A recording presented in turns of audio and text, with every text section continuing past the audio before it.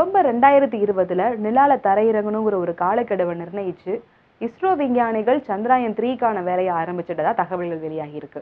கடந்த செப்டம்பர் 7ஆம் தேதி நிலவோட தென்துருவ பகுதிகளை ஆராய்ச்சி பண்றதுக்காக அனுப்பப்பட்ட Chandrayaan 2ஓட Vikram lander soft landing முயற்சிகள் இருக்கும்போது வெறும் 2.1 கிலோமீட்டர் தொலைவில் இருக்கும்போது புவியோட இருந்த தொலைத்தொடர்பை இழந்துச்சு. இது நம்ம எல்லாருக்கும் தெரிஞ்ச விஷயம். வெறும் 14 நாட்களே ஆயுட்காலம் இருக்கிற விக்ரம் லேண்டரை தொடர்பு கொள்ள இஸ்ரோ விஞ்ஞானிகள் எவ்வளவோ முயற்சி செஞ்சும் அது முடியாம போச்சு. ஆனா அதுல இருந்து பிரிஞ்சு வந்த ஆர்பிட்டர் நிலவை சுற்றி வந்து அதோட வேலையை ஒழுங்கா செஞ்சிட்டு இருக்கு. இந்த நிலையில சந்திராயன் 3 பத்தி புதிய தகவல்கள் வெளியாகிருக்கு. கடந்த அக்டோபர் மாசத்துல இருந்து இஸ்ரோ விஞ்ஞானிகள் 4 ஆய்வு கூட்டங்களை நடத்தியிருக்காங்க.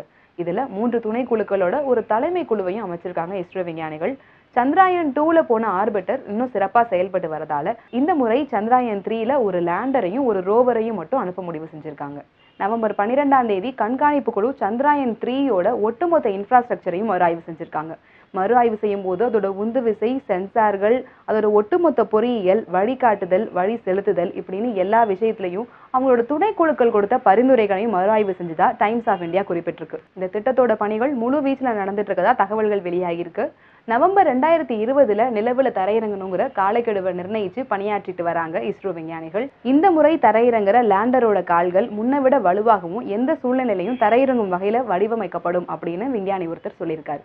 நிலவோட மேற்பரப்புல இருக்க கிராடார் பள்ளக்குழிய சந்திரயான் 2 விண்கலம் எடுத்து அனுப்பின புகைப்படத்தை இஸ்ரோ விஞ்ஞானிகள் நவம்பர் 13ஆம் தேதி வெளியிட்டிருக்காங்க. மேலும் TMC-2ங்கிற டெரைன் கேமரா நிலவுல இருக்க பெரிய பள்ளங்கள், சின்ன பள்ளங்கள், முகடுகள்னு அனைத்தையுமே மிக தெளிவா புகைப்படம் எடுத்து அனுப்பியிருக்கு. இந்த புகைப்படங்களை ஆராயும் போது எதிர்கால வாழ்விடத்திற்கான சாத்தியமான இடங்களை பத்தி தெரிஞ்சுக்க முடியும்னு இஸ்ரோ சொல்லுது.